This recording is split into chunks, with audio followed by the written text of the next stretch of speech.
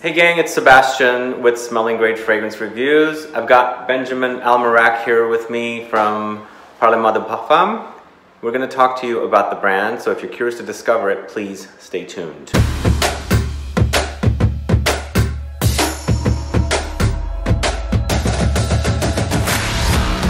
Thanks so much for tuning in. This is Sebastian with Smelling Great Fragrance Reviews. I'm going to turn it over to Benjamin and he's going to answer questions for us. We started the brand 2 years and a half ago with the opening of this store.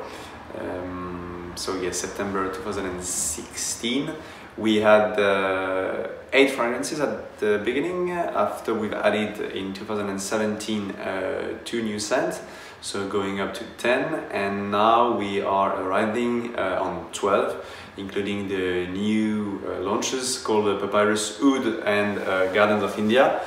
And the idea of the brand was like, well, first I needed to make something of my life, because I went out of school, just finished my school actually, and we've always had this idea with my brother and my father to create a place for us, to show like our philosophy, to show the perfume of my father, just to make like our family place.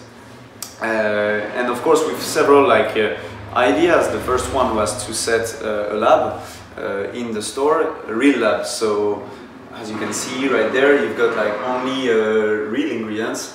And that's quite interesting because now there's a big topic around like chemicals or natural, and it's interesting to explain that naturals are great, but chemicals are mandatory. If you check a little bit, like François Coty a century ago already used some synthetics. If you take like the big success of the past few years, it was thanks to synthetics. For example, if you take like Fahrenheit, my father created, you had a synthetic that no longer exists, so that's why the formula has changed several times. But in the original one, from 88, from Michel, you had a synthetic. If you take like Shalimar, it was not possible to make Shalimar without an ingredient called ethyl vanillin, which is of course like a synthetic vanilla. So this was the first idea, to set a lab in the streets. The second idea was to say, okay, let's make a brand where you only choose a scent and not an overall package. In the package, I mean, of course, packaging, I mean, of course, like luxury, branding, advertisement. So everything is made, everything is supposed to suit you just for the scent. So you smell it and you choose a scent. You don't choose the name. You don't choose the feeling it's supposed to give. You don't choose the packaging. You choose the scent that gives you emotions. That's only this. We receive a lot of people every day asking, okay, which one is your bestseller? And unfortunately, we have to say, okay, there is no bestseller, because if you choose the bestseller, then you don't choose by yourself. You just choose what the mainstream likes. With this concept, the idea, for example, is to, if you check, for example, at this place, which is really like the meeting point of clients and us, this place is the place where we make them smell, and we make them smell just on blotters. We just dip the blotter, we give it to them.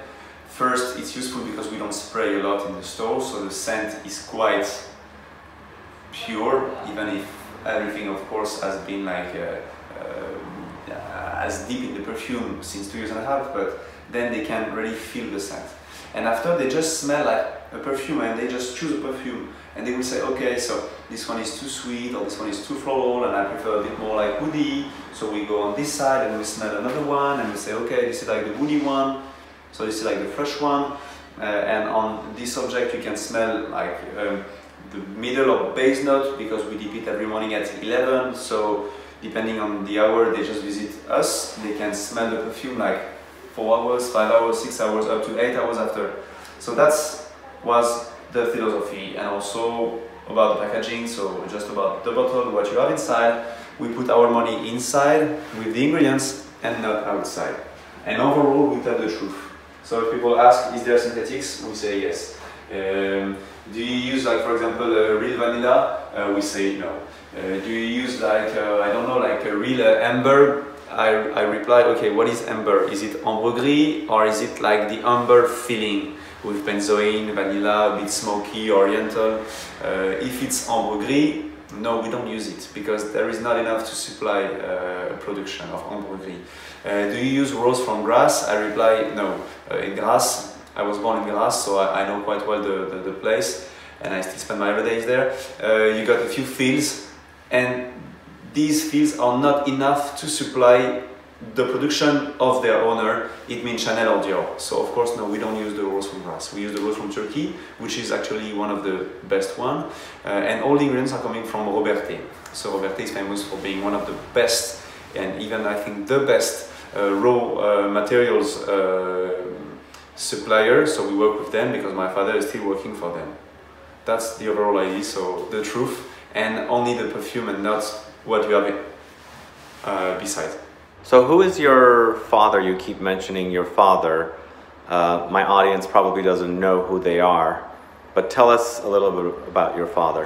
My father is called like Michel Almairac. He was born in Grasse in '53, so it was quite obvious he will become a perfumer. He's from the same generation as, for example, François de Machy of Dior, or the guy of Louis Vuitton, Jacques Cavalier. Jacques Cavalier, Veltru, absolutely, I just forgotten the name. So they're all from the same generation, and he decided to become a perfumer because it was like, at that time in '53 in Grasse, well, it was not like the same industry as now, it was still like very artisanal, etc. So he started in '71 entering the school of Jean Amic in the factory called Bertrand Dupont. You can see actually on this photo at the back, at the bottom of the picture, you have like the photo of Bertrand Dupont at that time. And after he started to create, and his first good successes arrived in the late '80s. He created the original Fahrenheit from Dior, so in 1988, the real one. So the one you cannot smell anymore, unfortunately, because some ingredients are now forbidden and others are just disappeared. He created Gucci Rush in '98. He created Gucci Pour Homme in 2003. He created for example, Voleur de Rose of l'Artisan Parfumeur in '93. He created, I don't know, like Armani Privé, Bois d'Encens. He created The Chloé in 2007, the real one. He created also a little bit for like Le Labo. He made the Ambrette, so the very musky and delicate one. He created Colonia Essenza from Acqua di Parma. And he created, after, either if we like it or not, he created like half of the collection of Bond No. 9, including the scent of peace for her, for him, and some others that I don't even remember the name. And he wanted now to create for himself, because he was, when we launched the brand, he was 63, and he said, okay, I love some formulas that I have in my portfolio, but I don't know how to launch it, because maybe with the rest of years I still have to work in this industry, I will not have the opportunity to launch these fragrances. So here was the opportunity to say, okay, here we have perfumers, perfume. So made by a perfumer with nobody else asking for modifications, asking to suit, to fit like a brief, to suit a brief, to suit like a market review, etc. So he just does whatever he wants to do and launch like the formulas he likes. And as you already know, like the one we just launched right now, called Papyrus Oud, is of course a revival of the discontinued Gucci Pour Homme, almost the same, just of course twisted with like more modern ingredients and more modern way of creating, but that's still the same idea at the beginning. So, can we talk a little bit about your fragrances in your collection with the notes that are back here? Yeah, with pleasure. So here on this floor, on this shelf, I can show you like the main ingredients of the 10 first fragrances. It means that it's missing the Papyrus Oud and the Gardens of India. Let's check, for example, the first one, which is called Une tonne de roses, so a ton of roses. interesting because some people used to call my father Mr. Rose, even if he doesn't consider himself as Mr. Rose because he likes rose as he likes sandalwood or jasmine, for example, but whatever. I think because of Chloe maybe. So here the rose, we show the 3 main ingredients. Of course, the first one, which is interesting to see, is the rose first. So this one is called Rose Damascena Essence. So essence means essential oil, and Damascena means the one from, let's say, Damas in Syria. Of course, it's not the best place in the world right now to produce roses, so this one is coming from Turkey. It's the essential oil. Why? In perfume you can use essential oil or absolutes, coming from natural ingredients. 2 different ways of extracting the ingredients. And inside the rose you got an ingredient called alcohol, phenylethylic. I guess phenylethylic alcohol in English. This is what smells really the rose. Okay, alcohol phenylethylic is the heart of the rose scent. Of course you also have like geraniol, which is very important, but in the essential oil you get the phenylethylic alcohol. In the absolute you don't extract it, so you extract another material that doesn't include the phenylethylic alcohol. So that's why for our rose perfume, as we wanted it to smell the rose, we needed to use the essential oil which includes phenylethylic alcohol. After you got like an ingredient called the patchouli fraction.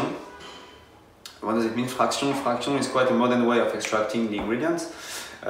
It's nice because a lot of people feel like uncomfortable with patchouli.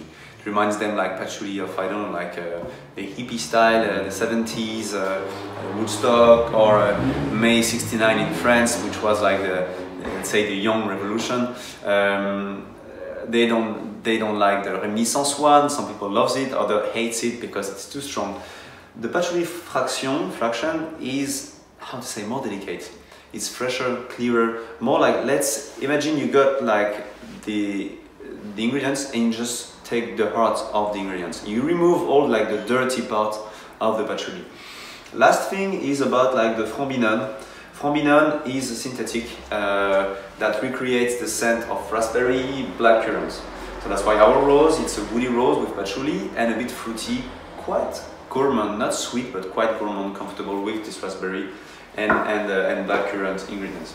Good to know that a lot of time we never use, we use only a few times the ingredients coming from the fruits. Why? Because when you extract the fruits, you extract the sugar, and when you have sugar, you cannot mix it in alcohol. So that's quite complicated to use fruits in perfumery. Of course, this is this is just like the overall idea, but it's good to know like the overall idea tends to never use the fruits. So here is the one we just spoke about, like the Une tonne de rose.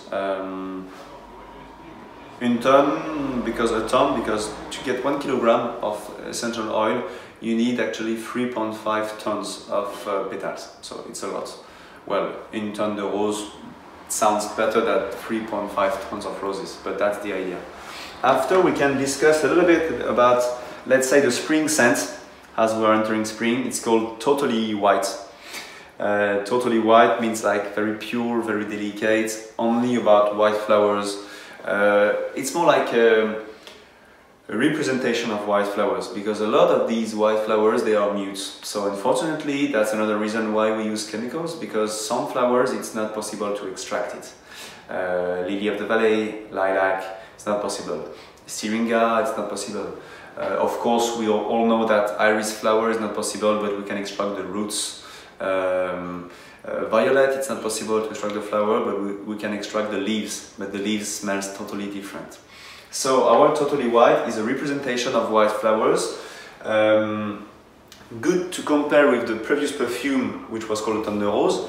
I explained to you the difference between essential oil of rose and absolute of rose with the phenylethylic alcohol.